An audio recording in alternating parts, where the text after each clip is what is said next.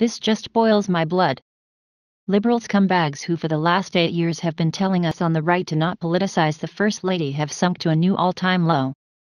It's being reported that during the most recent White House photo shoot our stunning new First Lady, Melania Trump, was looking as perfect and classy as ever in a Dolce and Gabbana black suit and scarf. Everyone at the event was in awe of the First Lady's beauty and class. She truly is mesmerizing. Dolce and Gabbana have made it very clear they are very proud to dress the First Lady for the official White House photo. Even after so many other designers have shunned her because they don't agree with her husband's policies. Especially the policy of President Trump wanting to ban travel from 7 hotbeds of terrorism in the Middle East for 3 months until we can be sure we can properly vet those coming in. Yet they never had any issue when former President Barack Hussein Obama banned Iraqis from traveling to the United States for 9 months, during his presidency. Isn't it great how liberal double standards work? Especially the policy of President Trump wanting to ban travel from 7 hotbeds of terrorism in the Middle East for 3 months. Only until we can be sure we can properly vet those coming in.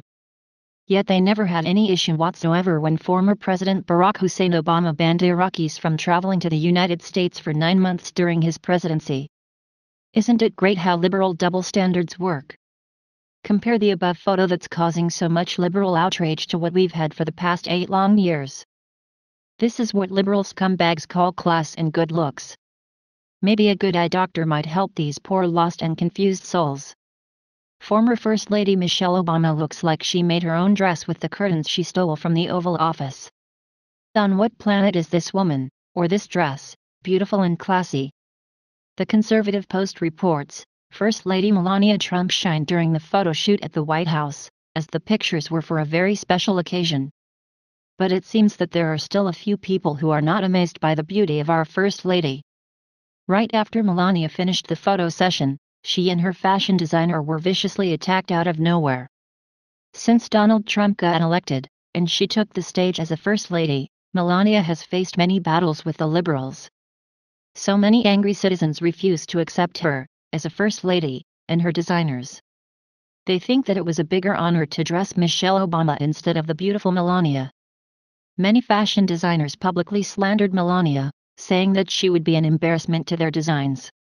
In her most recent photo shoot for the official White House photography, Melania wore Dolce and Gabbana black suit and scarf. She looked perfect. Everyone was talking about her outfit.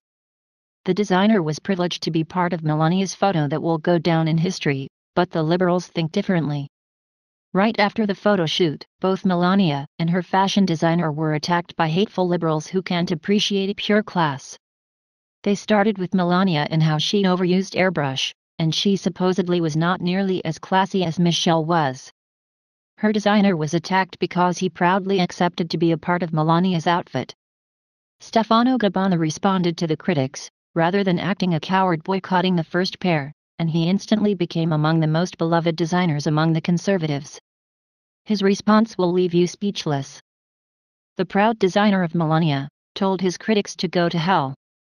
In a post to his Instagram account, the 54-year-old Italian designer proudly displayed the First Lady's official portrait released by the White House on Monday, which featured Trump wearing a DNG blazer. His brutal response to his critics made him a target of attacks, for which he responded with a knockout punch to all those with their mouth wide open. So you have lost a follower, and worst, an admirer. Instagram user, @_boyafraid_ commented on the designer's post. I don't care. Really, Gabbana replied, followed with Via Cagare, or go to hell in Italian. Gabbana joins the designers who proudly accepted to dress the classiest First Lady. He, along with Tommy Hilfiger and Diane von Furstenberg, will be working on An Incredible Woman, and enjoy the pride. So whatever happened to the days of the Obama presidency? Where wasn't it a good thing to go after the First Lady?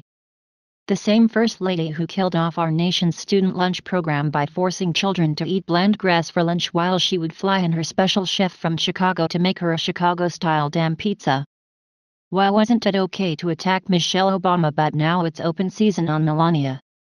It must be another one of those liberal mental disorders we keep seeing. Please do not forget to subscribe and like and comment because we want to hear your voice, and thank you for watching.